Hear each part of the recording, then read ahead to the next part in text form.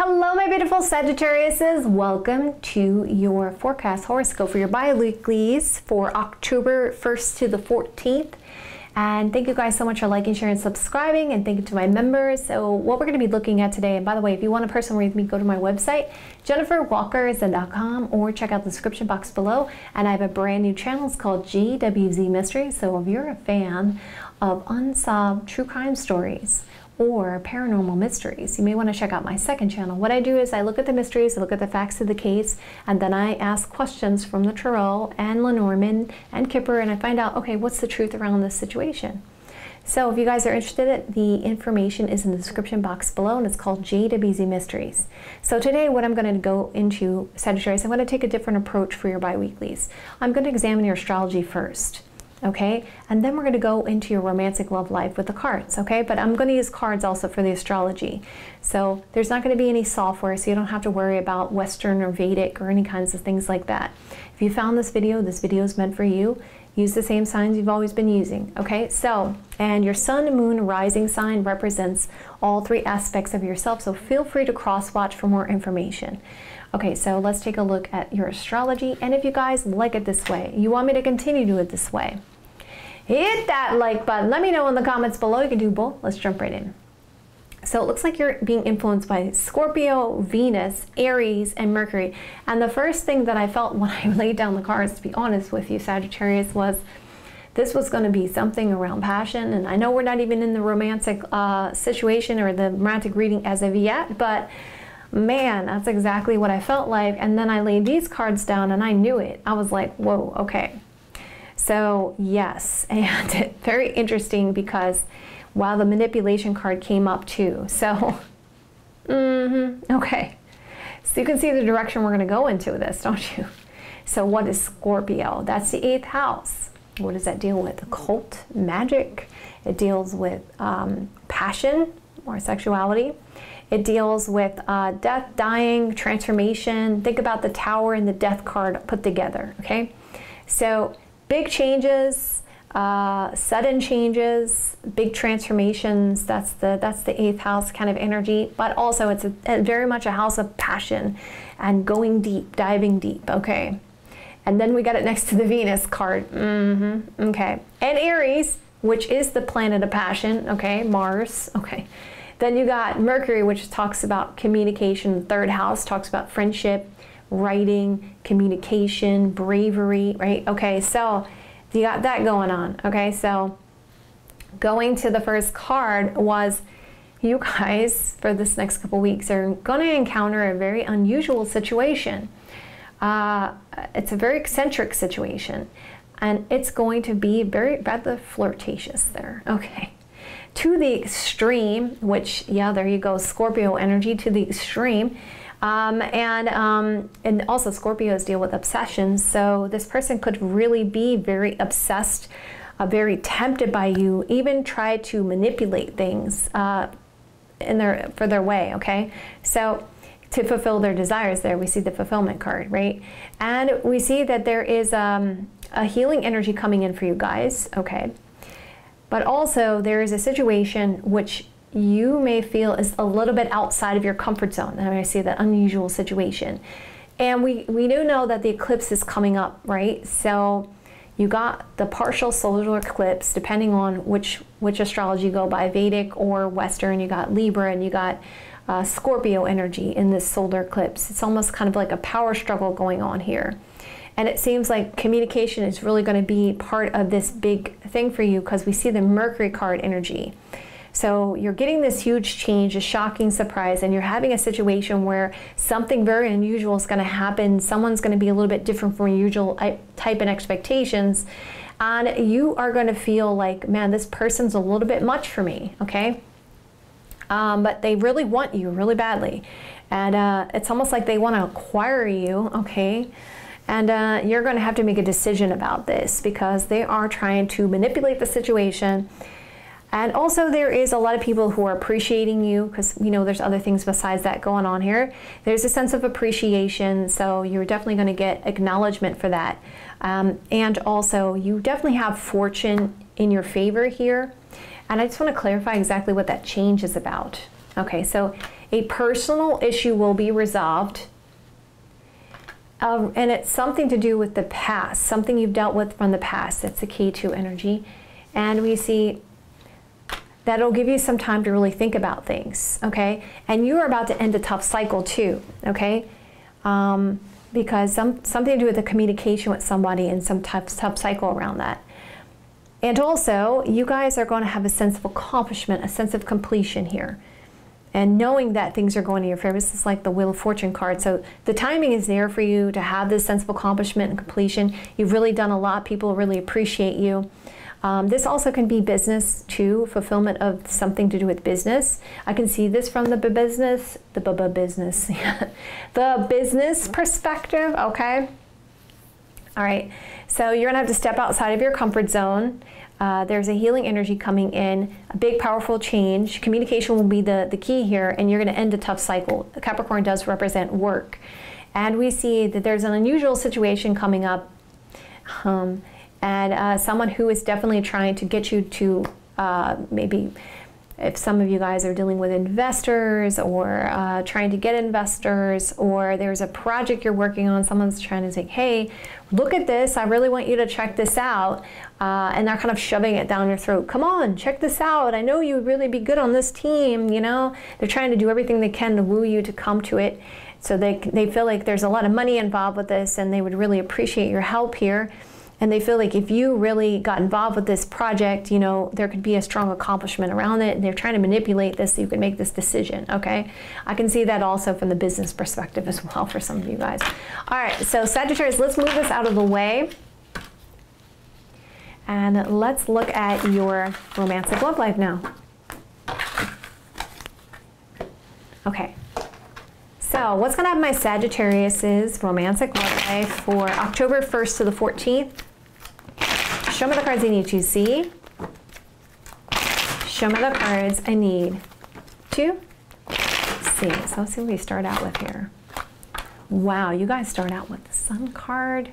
The best card in the deck you start out with your romantic love life. You're about to be very happy with the Sun card energy. Oh my God, then it's next to and a fire sign's coming out. Aries, Sagittarius, Leo energy. We saw Aries there, okay. Like a fire sign energy there. All right, so let's keep going. Taurus, Virgo, Capricorn energy. There's the big change. Okay. Okay.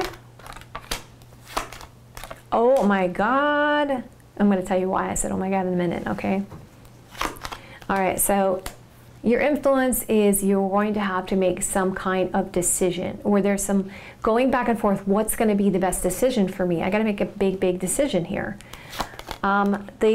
The blockage here seems to be not knowing what to do, feeling like there's something hidden about the situation, having a sense of confusion here with the Moon card energy. Your advice is, yes, you got to complete this. You got to accomplish this situation. Something to do with travel, foreign, or something's about to come full circle. And a choice has to be made. Two of Pentacles energy, because that's the influence. The bottom of the deck, yep, there you go. I don't know what to do here. I'm so confused about what to do. Sagittarius, you fulfill my desires. You're everything that I want. There's some good news coming in. Oh my God, look at that. Aries, Sagittarius, Leo energy, Cancer, Scorpio, Pisces energy. Two offers. Two offers coming in, guys. Two offers. Two offers. Two offers coming in. Now I see Two of Pentacles influence. You're confused. What do I do? There's a dog there, or a wolf, but the dog symbolism is like the wolf. It's a wild wolf, a wild dog, and it's like I don't want to go around in circles. Am I deluding myself? I'm confusing myself. You know, I don't know what to do. And dogs represent loyalty, friendliness. So there's a happy energy coming in for you guys, and a powerful change with the Tower card energy. You have somebody that you have very strong chemistry with, but there is concerns with this situation. Do I stand up and fight for this? Do I walk away? I'm a little bit defeated, and I'm overanalyzing the situation with the Knight of Pentacles energy. What do I do?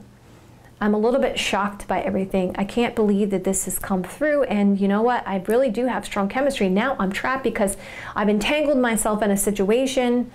Okay, so let's get a little bit more information here. What's going to have my Sagittarius is love life October 1st to the 14th. Show me the cards I need to see. Show me the cards I need to see. Don't worry, we're going to get to this part right here. This part's really interesting. A power move is being made because somebody feels trapped or isolated or separated. You receive something of benefit, value, turn of events happen, like a positive turn of events happen because of a relationship. Oh, there's that card again. Okay, we're going to get to that in a second. Okay. Okay, I really want to give to this. I need to make a decision. I need to keep this to myself, or I need to end these deceptions. I'm in despair. I'm worried and concerned about this sad news, about this new person. Okay. Okay, you guys got a choice. I'm going to have my Sagittarius' romantic love life for October 1st to 14th. Show me cards I need to see. Show me cards I need to see. I even see it here. Look, 2-2. 2-2. Which is actually 4 energy, which is leading to stability and stable, which makes sense. And we see the 3 there on top of the marriage card, 3 people. And we see 2 plus 9, 10, 11, a choice.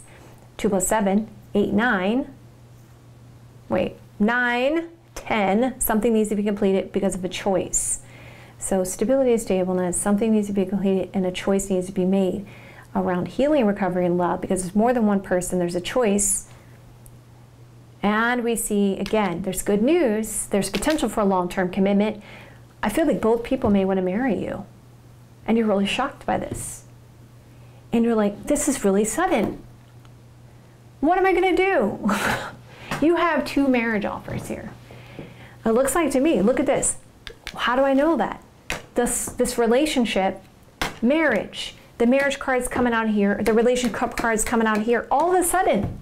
Now you're like, oh my God, I'm entangled in this situation and I got to lose one of these people because this represents people, this represents loss for a victory. Oh my God, Sagittarius, you know I want to hear from you guys in the comments below, okay? I'm obsessed. I want to apologize. I want an opportunity. Will you say yes? I want an offer is something serious. You are the best decision for me. You're cautious and defensive. I'm trying to be nurturing and supportive. We see this ex-partner and you're at a crossroads because you have this new person and you have the ex, or this person you've dealt with before. If they're not an ex, it's a person you've known from before, and then you have this new person. You're at a crossroads about what to do here. They want you to say yes. There's obsessions going on here because you weren't expecting this person to come back. You weren't expecting this person to show up. You weren't expecting this, Sagittarius. And now you're kind of like, what the heck do I do? Oh my God, this reading is making me want to jump out of my chair. I cannot believe this. I was not expecting this. You got 2 marriage offers here. Oh my goodness. Oh my goodness. That's why this overanalyze. You're shocked by this. You got to make a decision. And that's why the World card is there. It's saying something needs to be completed. Something is going to be taken to the next level. Okay.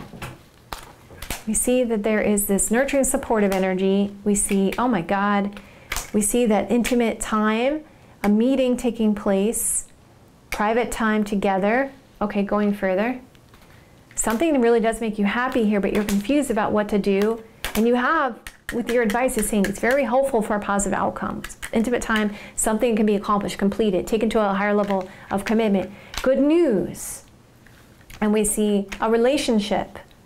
Spending time together with this ex, marriage, a victory, now at a crossroads about what to do.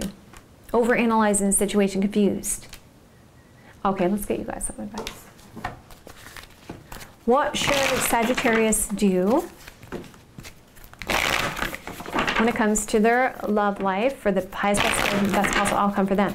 Show me the cards I need to see. Show me the cards I need to see. We got people. Okay, we know that. Something will be brought to light. Bring something to light about the stagnation. Oh, wow, Spirit, really? You're saying bring this to light? Okay. Take a risk. Open things up. Share the truth about who makes you happy. Be pure in your intentions when it comes to loyalty. Speak the truth when it comes to love. Follow your heart. Okay, Spirit's saying go for the deep end. Go for the deep end. Just bring it out. Say you don't know, and this is the person I want to be with, this person I love. Okay. Okay, Sagittarius, you know I want to hear from you guys in the comments below.